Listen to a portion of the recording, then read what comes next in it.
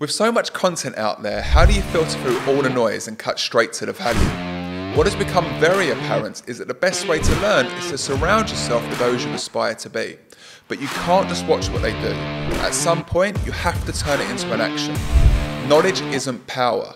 Applied knowledge is power. On this podcast, you will go on a journey as we speak to people who are making a difference in their industries, and people who, if we listen to closely and take action, can turn you into who you want to be. My name is Mark Sclair, and this is Your Turning Point. A lot of people say, well, if I can do it, you can do it. Yeah, but that's actually not true every single time. Leaders, at their very core, get the best out of the people that work for them. Why do you not celebrate when you score a goal? Yeah. He said it's my job. Yeah. So morale comes with achievement, and if you have a toxic employee or toxic leader, the whole thing comes tumbling down. Character over technical ability every single time. You wouldn't put someone in an aeroplane who's been a passenger for a while. So really sitting down one-to-one, I mean, it's old-fashioned, but it works. You can always look at the purpose, always try and have fun along the way.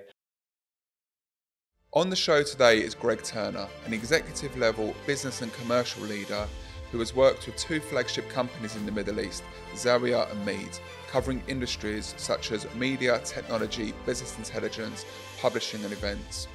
I have personally worked with Greg. He saw something in me and promoted me to a leadership role. I wanted to get him on the show today because he has the experience and can articulate his knowledge in a way where you can pick up on some real insights about scaling teams, becoming a leader, and building a strong culture where people actually enjoy coming to work.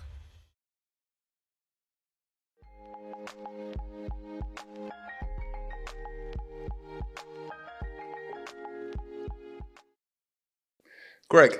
Mark. Welcome to the show. Thanks for being here. Pleasure. Yeah. I want to start with a question, and it is around things that we felt were a problem in the past, which actually gave us the biggest lesson and gave us like a really positive strength for the future. So can you share a story of when that's happened for you, please? Yeah.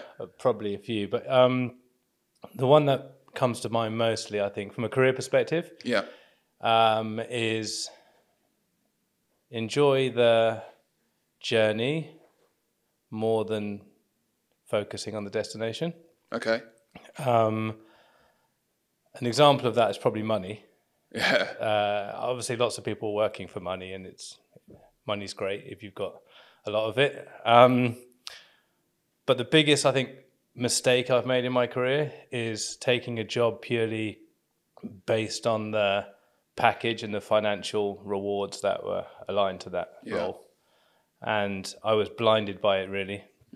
I'd had a pretty enjoyable career, purpose-driven career up until then. And I took this position just because it was a lot more than what I was being paid, and it looked like a good company.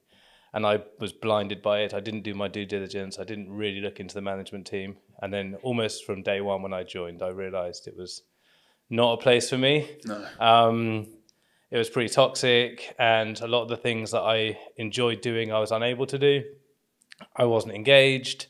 I couldn't make the changes to drive the right kind of company culture because I was restricted by the board members and the people at the top.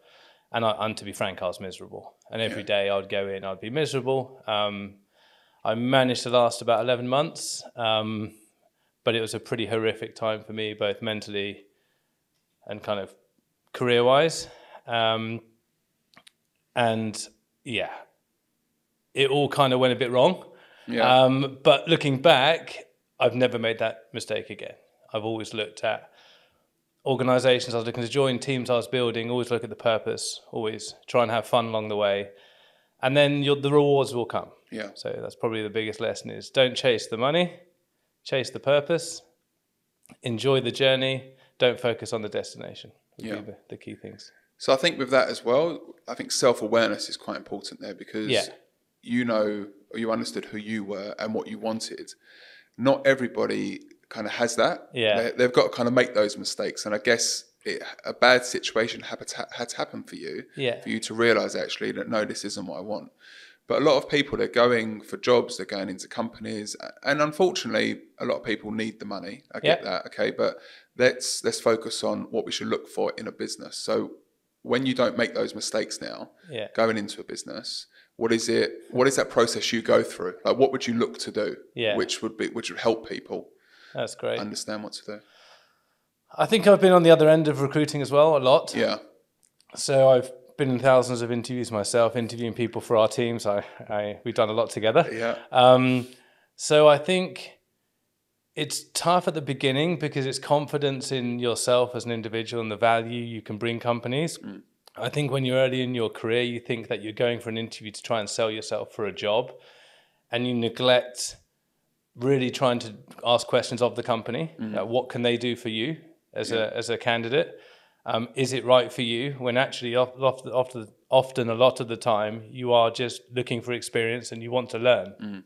So the power shift is quite different throughout your career. When you're early on, it feels like the company has all the power and the candidate doesn't. And then later on in your career, when you've built pretty good experience, it's kind of equal, and sometimes the other way around. Yeah, a company really wants you. You have the confidence and the ability to know what your worth is. So I think there's an element of that. But really understanding the people that you're going to be working with, doing due diligence around them. Yeah. Culture for me is massive.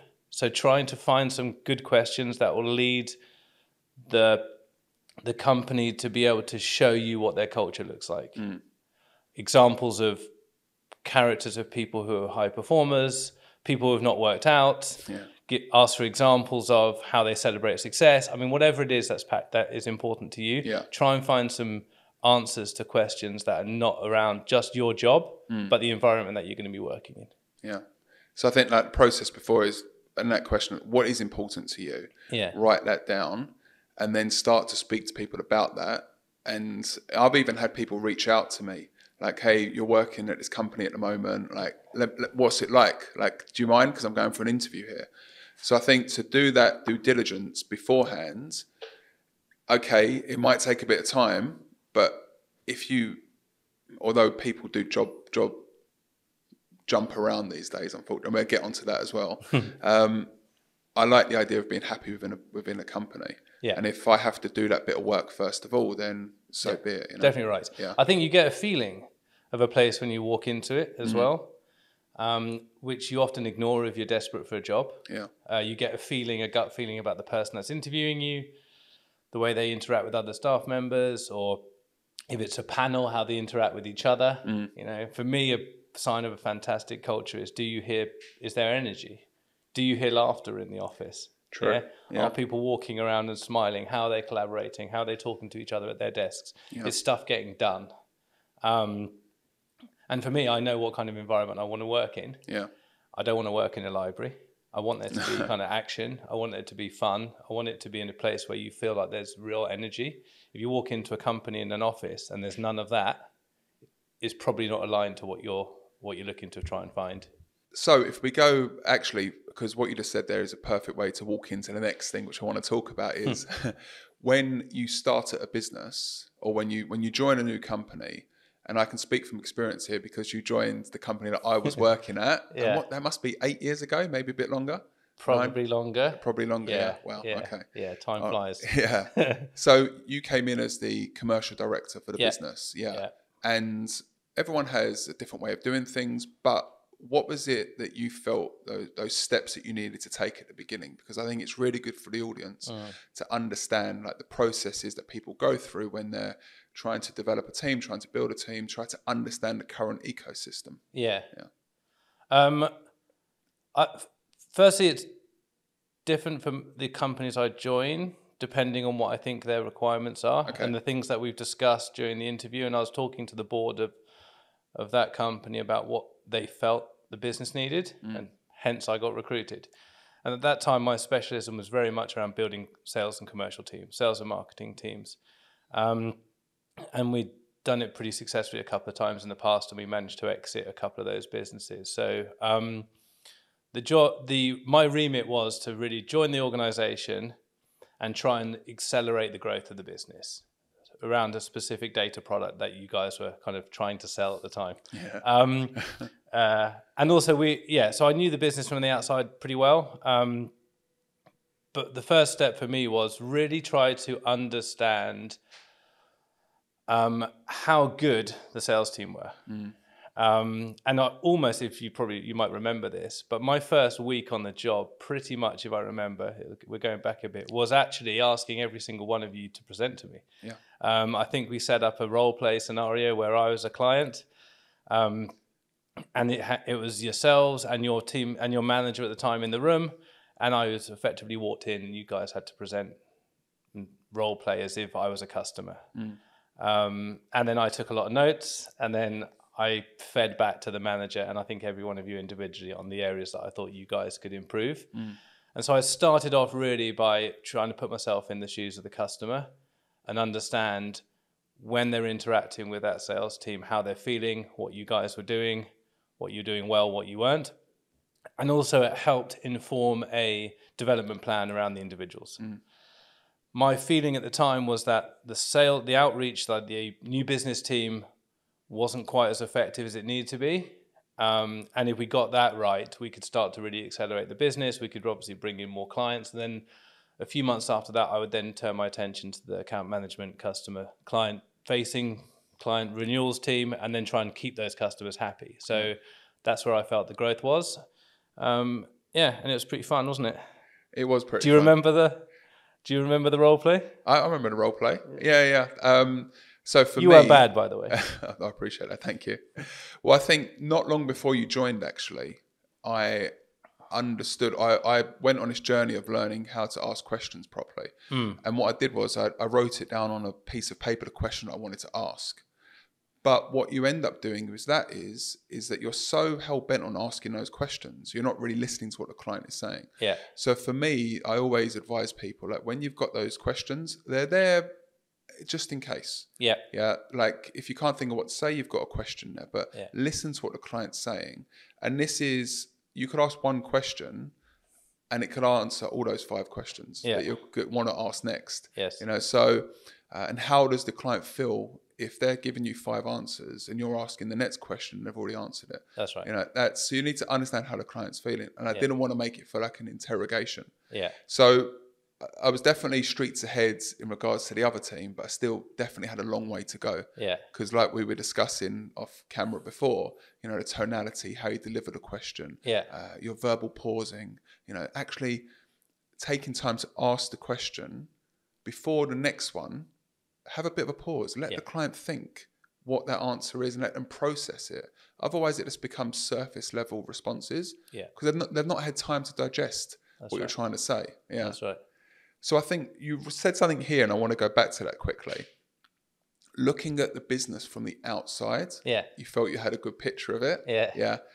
What was something which you like? Because people see things from the outside, then they come and join, or they get in it, and they realize actually this isn't what it was, what I thought it was. Yeah. So was there anything there that you saw from the outside when you got involved in it? You're like, actually, something's weirder.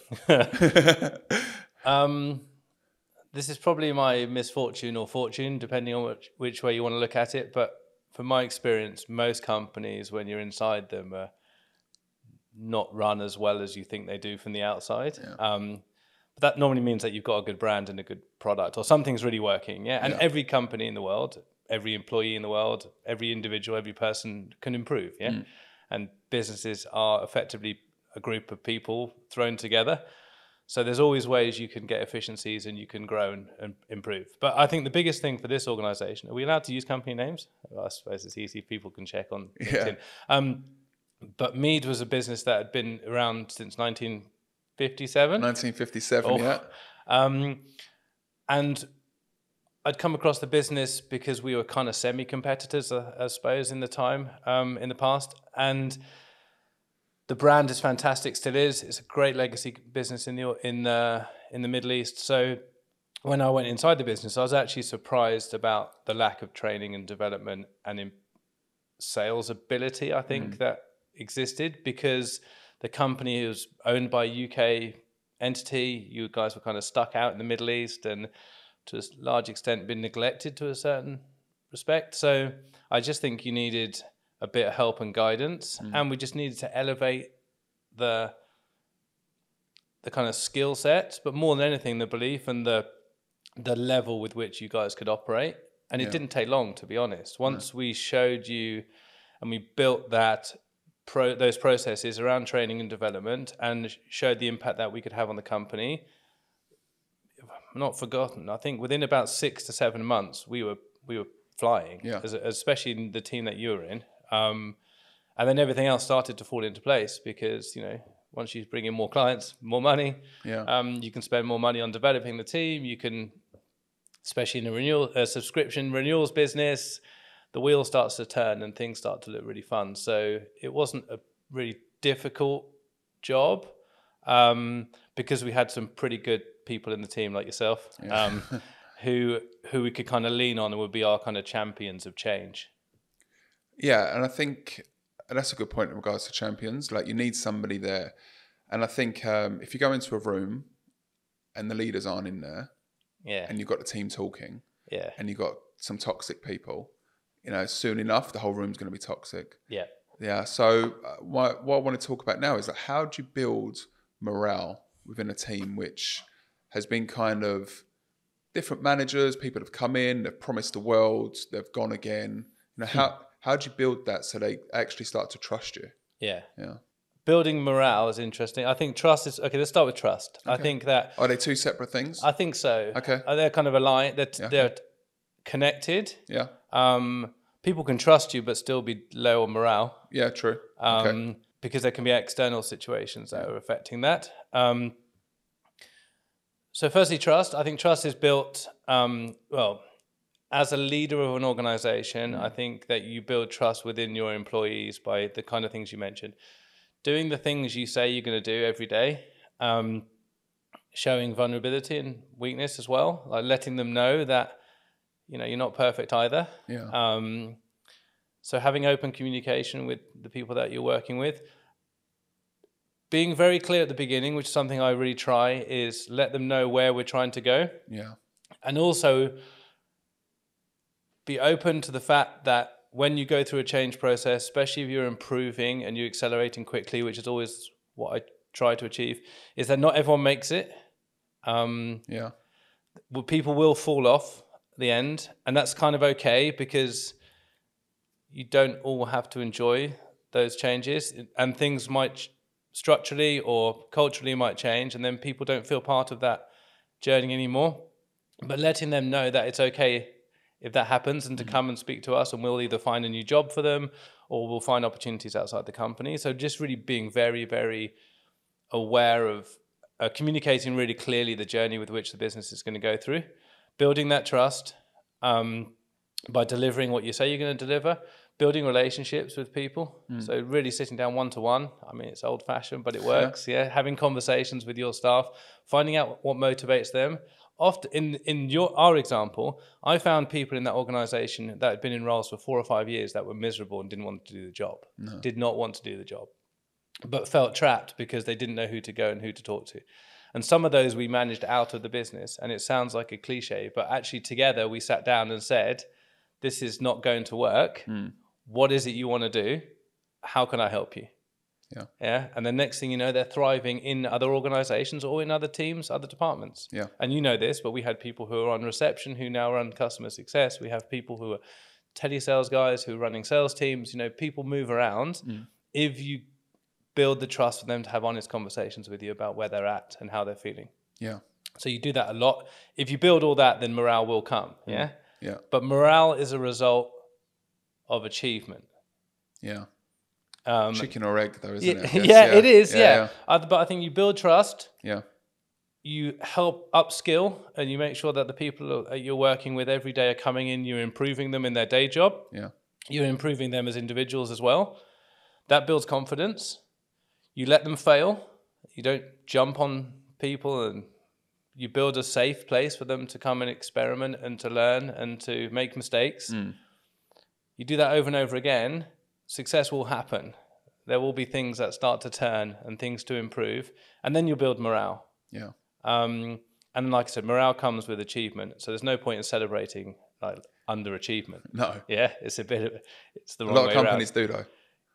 A lot of companies celebrate mediocrity. Yeah, I think that's right. Yeah. So we always used to. You probably remember this as well, but we would even build incentive plans or prizes around certain milestones, Yeah. and they have to be relevant to the achievement that you've done. Yeah? We had amazing incentives in some other companies before where we'd send people to the Maldives or Rolex watches or whatever sales teams love at the time, but you wouldn't do that for hitting your monthly target. No. Yeah, but for being the best salesperson of the year or the best account manager or winning the biggest client for $1 million or whatever, then you should reward people accordingly. Yeah. And a bit of healthy competition in the team, I think, is great. When you say about hitting your monthly target, it reminds me Of hitting your monthly target? of hitting a monthly target. That was nice. No, just It was a month, wasn't it? it was. Yeah. Just reminds me of Mario Balotelli. He was asked, "Why do you not celebrate when you score a goal?" Yeah. He said, "It's my job." Yeah. And I think so many people they want this instant gratification of, oh, you've done such a great job. And unless they're getting that, they're not going to bother to perform for somebody. Oh, they haven't told me I've done great today. So where's that balance really? This just came to my head really. Where's that balance between motivating somebody like with respect and not so much respect, but actually like giving them the support they need, and then them having to actually do it themselves? It's a good question. I think firstly, you need to build a framework and an environment which is constantly looking to improve and develop the people that work for you. Yeah. And that should filter down throughout the whole organization. So my responsibility now and in my previous jobs has always been to help leaders get the best out of their staff. So developing the leadership team within those organizations to make sure that the teams that are working for them are improving and getting better every single day. Depending on the employee and the stage with which they're at their career and their journey, they'll need more or less day-to-day, weekly interaction and support. But to scale an organization, employees need to get on with their job. And they need to be ready every single day to be relatively self-sufficient. Yeah. So when I come back to building trust and creating a safe place, that means that they are comfortable and confident to go out into the workplace. If it's a sales guy, out to go to a sales meeting by himself without the support of the manager. And do the right things. But you need to be sure that you've onboarded, trained them and given them skills before that. Otherwise, you'll have a lack of confidence because they won't do a very good job. And then the things will come spiraling down. So we used to test and train a lot internally to make sure that the hardest sales presentation you'll ever have will be within your business, in front of your manager, in front of me, or in front of your colleagues, because they know the product as well as you. They know you as well as you in good teams. And they can rattle you and they can ask really difficult questions, etc. So when you go out into the world and you're trying to sell your product or you're trying to market your product or whatever it is, it should be relatively easy. And that builds confidence. And when you start to do that over and over again, then you can start scaling a company. So in answer to your question, lots and lots of support and training at the very beginning of their journey within the company. Testing them, making sure, and depending again on the confidence of the employee. Sometimes the first few meetings, sales meetings or whatever it's going to be, will be in support with the manager in person to help. Myself, I used to do sales trips around the UAE and around the region just to check in with customers, but also to support sales teams. So that might be required at the beginning, and then after that, they're confident to go off and do it themselves. So yeah, that's how. Does that answer your question? Yeah, no, it does. It does, and it leads me nicely into the next part now, which is leaders. Yeah. So you've led many men and women, as they say, into the battlefield, and that's what's nice about your experience actually, because you've got experience with sales teams, but then you've also got experience with the managers and the leaders which have led those teams. So those people are coming to you. They've got a lot of problems with the team. They could have been working in that team already. Like that was my experience as well. So for the audience... Did you just drop in that I promoted you? Is that basically I didn't want to say anything. Yeah. Well, yeah. So maybe you'll answer it with what I'm about to ask. But what is it that you look for? So what is it you look for within a person when you want to promote them or make them a leader? It doesn't need to be that they were in the team already, but somebody coming into the business. What does a leader mean to you? It's a good question. It's a really good question. I think that leadership's a really interesting topic and one that really fascinates me, to be honest, Mark. I think that overall, leaders at their very core get the best out of the people that work for them. Okay. And there's a very specific set of skill sets that are required for that to happen. And I think some people have them more naturally than others, but it can be taught. If you are really motivated and passionate about becoming a good leader, and there's loads of cliches that you can pull out here. But really the things like leaders eat last and all those kinds of things, I 100% agree with. So a character and a person who can put the team in front of themselves, make them the priority, and to really focus on every single day trying to make sure that the people that work for them are getting better, as in technical, whether it's sales, marketing, HR, actually at their job, but also as individuals and people, so that when they go home to their families, they're better human beings. And you need to do both. I have exited, for want of a nicer word, and quite a few people in my organizations that I work for who have been technically brilliant, but ethically or character-wise were not quite the types of people or leaders that I'd want in the business. And if you have a toxic employee or toxic leader, the whole thing comes tumbling down. So for me, character over technical ability every single time. It's hard testing that. Yeah. But again, like I come back to my point, if you try to get to know the people that work for you, you see it. I mean, you're a golfer. Yeah. So golf is a good analogy for character. The guy who, when no one's watching, picks the ball out of the rough and drops it on the fairway. Yeah. He's not probably someone you want in your team. No. So character is how you behave when no one's watching.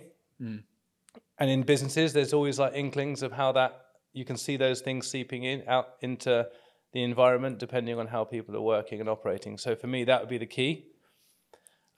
But it's hard, yeah? Yeah. It's a hard transition that people make from salesperson, marketing, individual contributor, having to think about themselves to then think about the team. I remember you going through it. Yeah. So that was my question, actually. So why are there so many successful salespeople who get this promotion and they become a manager? I won't call them a leader, they become a manager, and they fail. Well, listen, firstly, I think it's too easy to point the finger at the individual. Most companies I have interacted with, worked with, and now in my current business are trying to help, have neglected that side of the journey within an employee's kind of process. So you wouldn't do it in many other industries, would you? You wouldn't take a person who can sail a little, who steers a sailboat and then make them a captain straight away and not give them the skill sets to be able to do it. Yeah. You wouldn't put someone in an airplane who's been a passenger for a while and then stick him in the front and ask them to fly it. Fly it. Without giving them the skills and the capabilities to do so. So I think the fault is always, most of the time, is at the company level, where it's an easy promotion to make because it makes sense. And they think that all the other salespeople, salespeople specifically, will follow them because they've been good at their job. But that individual's been focusing on one thing most of that career, and that is achieving their target for themselves, self-reliant on themselves, eating what they kill, being competitive, and building that mindset, that tunnel vision, when leadership's the complete opposite. Leadership's about being broad in your vision, looking at other people, sacrificing yourself for the team. Like I mentioned, eating last, going to bed every night, worrying about the people that are working for you, that might have personal problems or going through life. And that's a tough transition to make. So you've got to help the employee along that journey. And most times when they fail is the company hasn't done that. Either they haven't done it beforehand so that they're ready to take on the job, or they're not supporting them through the process. No. And they just plonk them in the job and say, good luck. And it can ruin careers. Without a doubt. Yeah, and I think, I think there'll be a theme every podcast I do here, which is, the social pressure of what you're still in sales. Well, no, you should be a manager by now. You should be a leader by now. So people, they take this journey, but we will both know there's many salespeople who earn much, much more than what sales managers do. Yeah. So it's not a bad thing to be in sales. It's like the more experience you have, you can actually have assistants with you. So it takes away a lot of that data entry work. You don't need to be doing that. Yeah. Like, you need to be looking at money generating activities every single day, and even gets down to the point of shopping and cooking. Yeah. If it's going to take you an hour to cook, could you not earn more money working and bringing somebody in to do that? Yeah. So it's making these smart choices now. Like, okay, you want to elevate up. You don't need to have a promotion. No. You need to master and bring in more people into that team. Yeah. But I think when we talk about leadership as well, there's a good podcast I was listening to the other day. It was an interview with Glenn Hoddle, and one of the most talented footballer players of anyone's generation, really. Yeah, really, really was. And what a lot of people don't know is he played at Monaco. Yeah. And the manager at that time was Arsene Wenger. Yeah. And he had no thought of going into management. Okay. And he was speaking with Arsene Wenger. He said, I think you'd be a good manager or a good leader. He said, I don't think I will. And he goes, no, I watch you with the players. And the one thing you have, which most people don't have when they've got this ability, is patience. Yeah. Yeah. And he said, not just that, but a lot of people say, well, if I can do it, you can do it. Yeah. But that's actually not true every single time. And you'll get a person that takes on a team which isn't at their level, but they expect them to be at that level. But if you've got the patience and sit with them and go through that journey with them, they don't feel that they're just going to get attacked every single day, because you've got this calmness around you. That's right. There's accountability, don't get me wrong, but like you said, you give them a room to fail. Yeah. And I just thought that was, when you look at somebody that's got this natural born ability to play football, and then he ends up leading England and Chelsea and Swindon, which not many people know either. No. Took them up, promoted them. They were fourth bottom. Yeah. And it's just a really interesting story about, and that's why I like talking about football, because it transitions into leadership and management in business. Yeah. That person could have been like, I'm the best. Yes. You've got to get to my standards. Yeah. Yeah. I want you to get to my standards. I'm going to help you along the way. Yeah, exactly. 100%. And then if you wanted to use that football analogy of that era, you see someone like Glenn Hoddle. I think maybe for the role he played as well, he was a passer of the ball. So, you want people in your team who pass the ball, using the metaphor. Yeah. And you want leaders who pass the ball. Yeah. But you probably wouldn't make Paul Gascoigne your manager. No. Yeah. Because again, he had the innate ability. Yeah. But he's not someone that you would want to lead and build a culture around. No. Yeah, because there wouldn't be the right kind of skill set that you'd need around discipline and turning up every day and so on. Yeah. Yeah. Yeah. That's interesting, isn't it? So I think another thing, what I have seen in teams, a manager comes in or a leader comes in and they put their neck on the line a little bit too much, I think. And that is that you sit down with the leader in the team and you say, right, how's the team doing?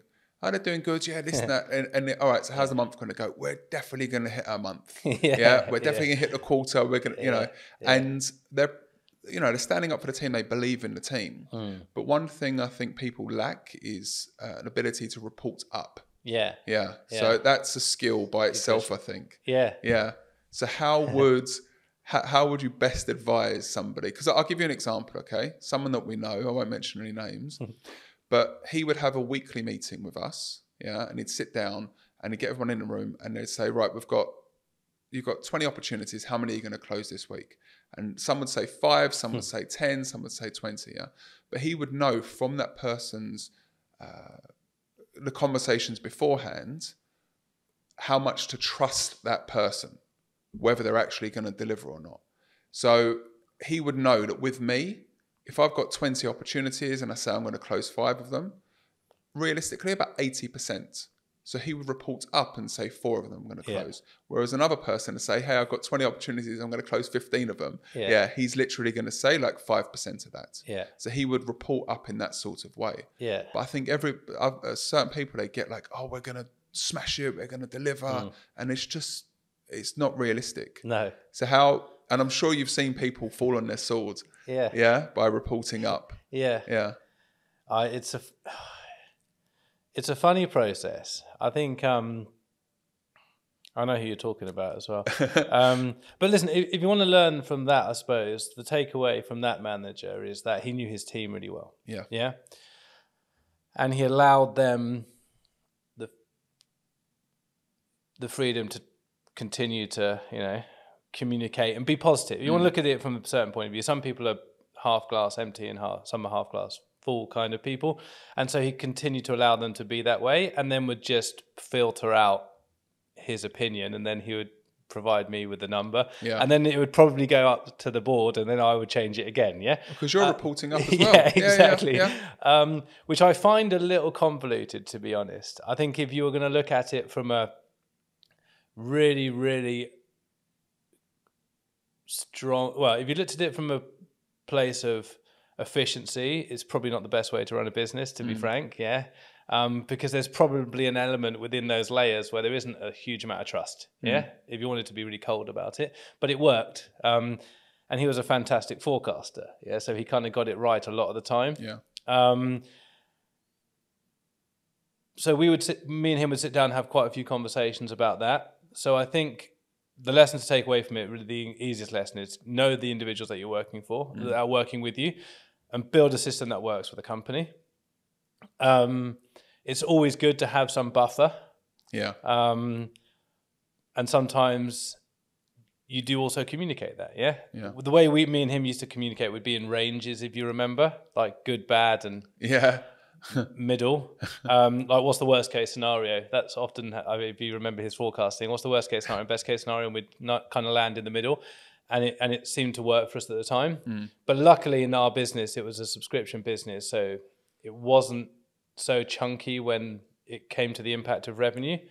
And you start to build a process within the team where at that point we were so well drilled as an organization, if you remember, that we were hitting forecasts pretty much every month for probably about 3 years in a row. We got into a process of doing it so well that the conversation wasn't a negative one around, like, it's a disaster, we're missing. It was normally about how much we were going over.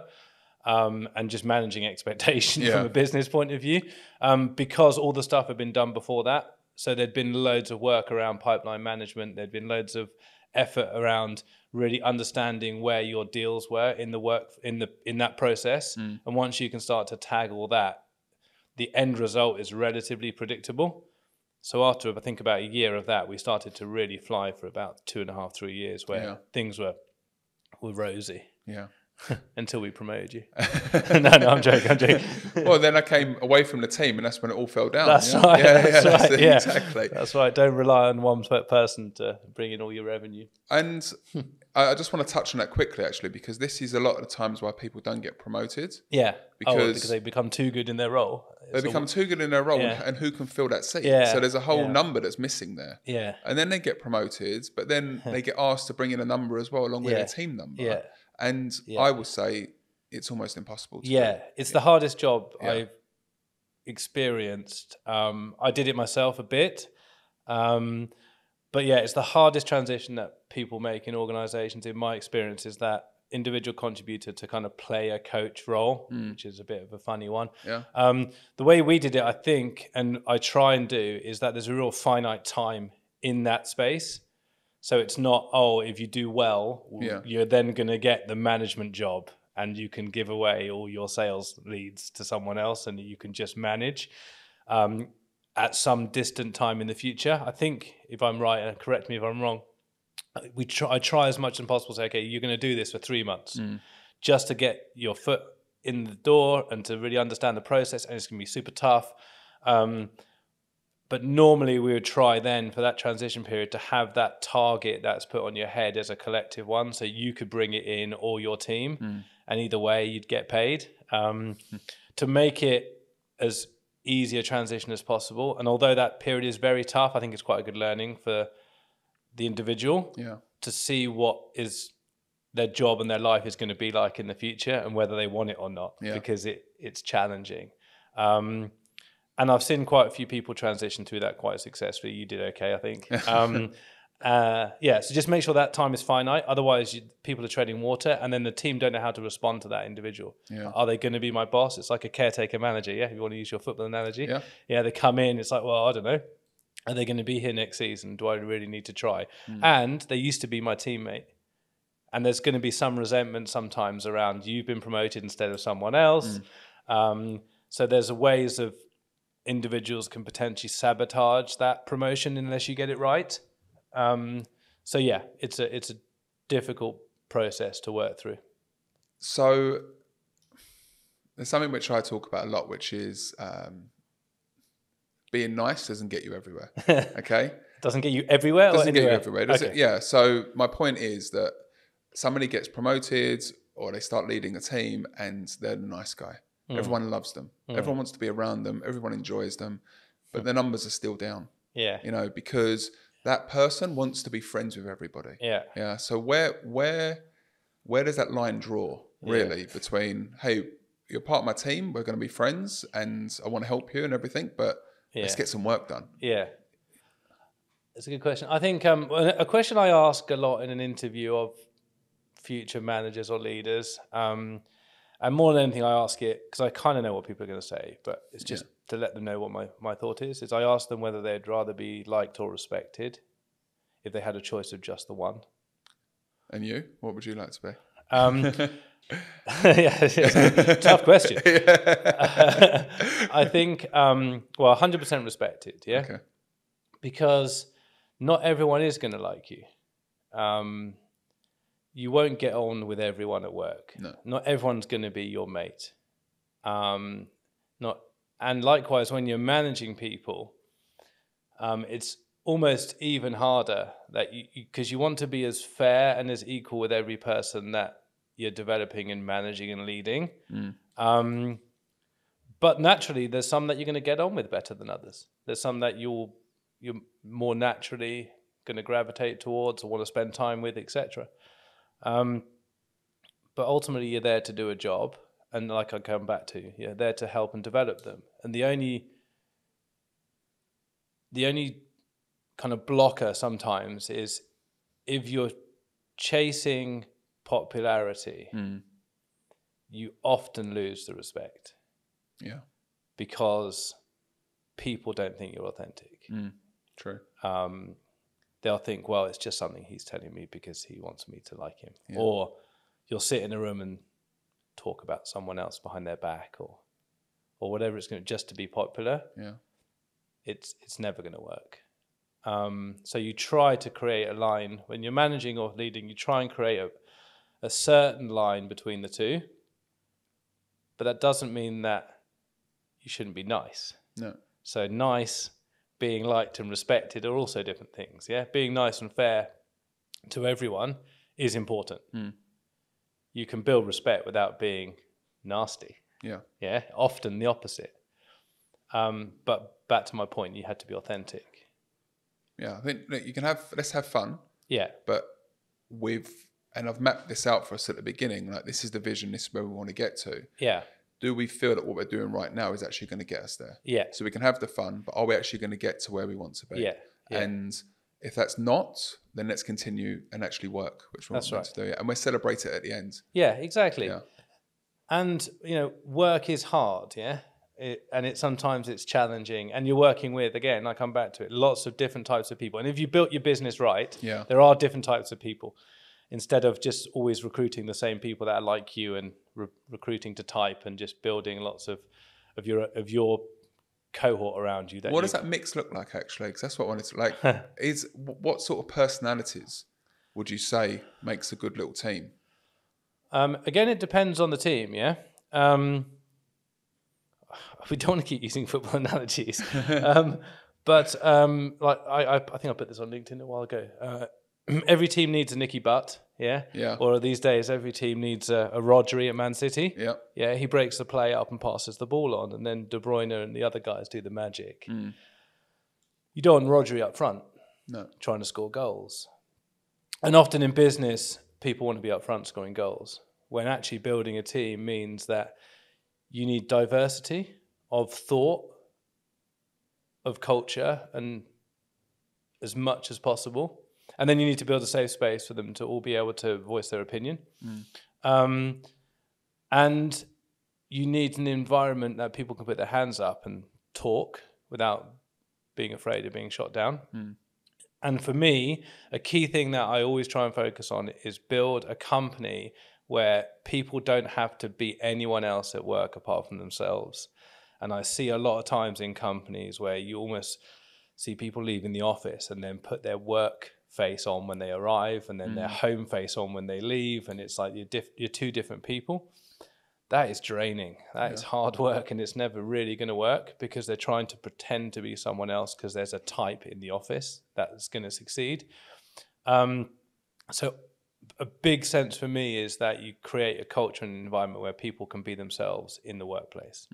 Then magic happens. And that's difficult as a new manager because I come back to my point. You'll interview someone, you'll get on with them, and you're like, he seems like a good guy. And then you come back to the same point. It's that maybe you're trying to be liked and you're trying to build a team of mates around you. When actually you need people who can come and give you different opinions and push back. And me, when I'm building, it gets lonelier and lonelier at the top. I need management team and colleagues, etc., who are different to me to say, Greg, this is not, we need to not do it that way. Or you made a mistake here, or slow down, or actually try to praise someone because you're moving too quickly. And these people need recognition. So people that can point out your blind spots as well, and then have the ability and the humbleness to listen.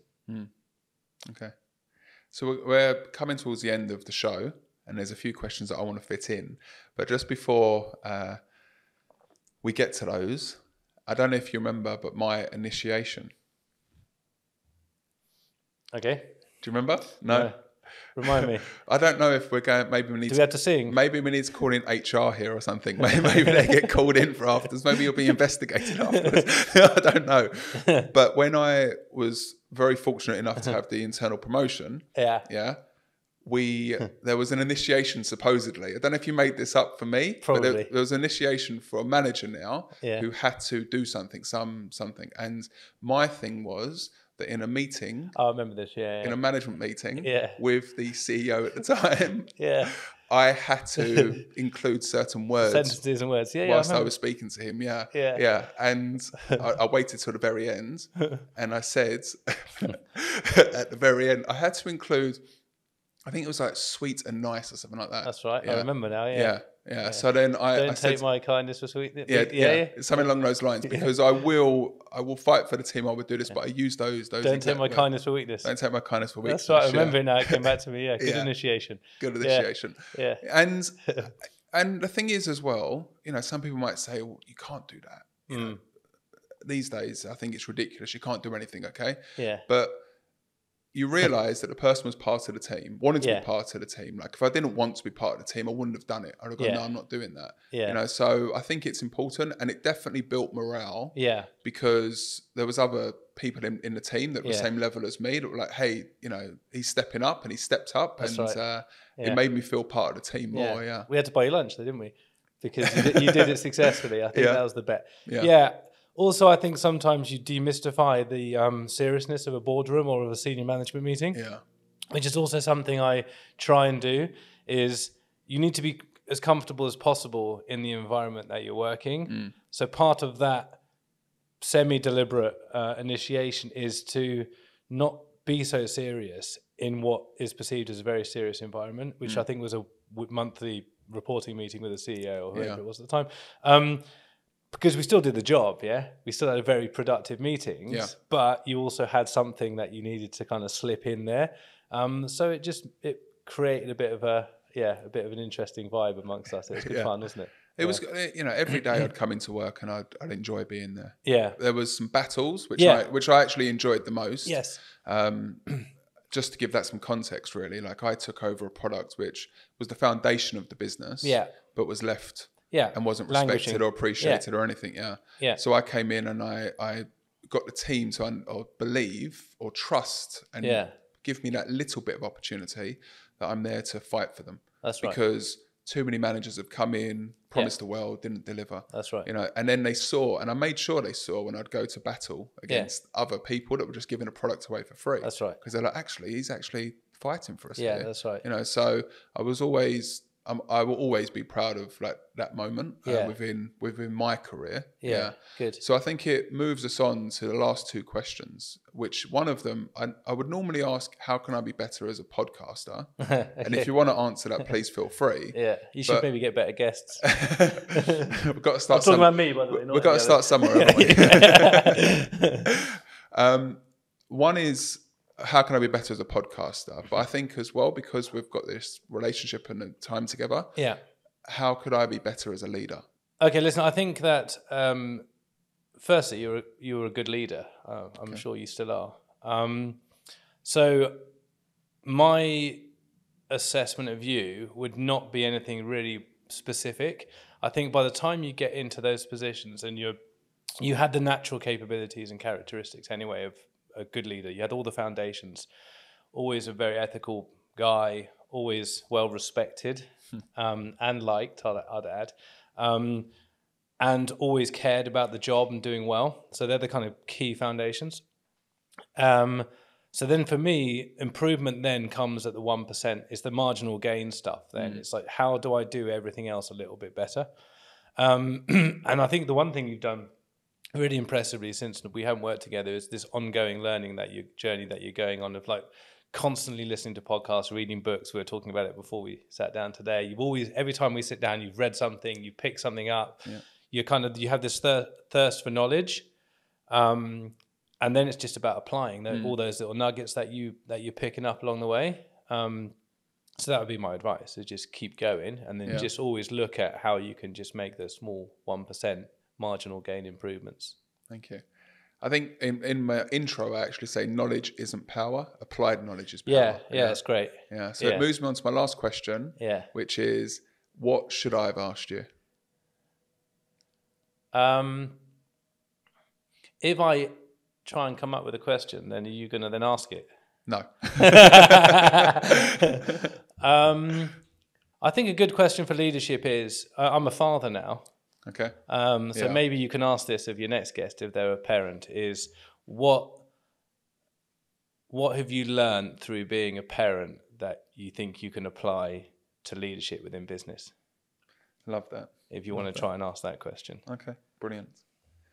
Well, look, Greg, not just for today, I want to thank you because even after we finished working together, which is what I really appreciate, we've always had these times where we've met up and shared knowledge and given insights to each other. You've helped me a lot with certain things going on as well. So I really, really appreciate that. Pleasure. And that's why it's so important not to burn bridges with people. You have a relationship, let's keep it going. And I really appreciate that. So thank you very much for being on the show. Pleasure. Thank you very much for having me. Cheers, Mark. Thanks.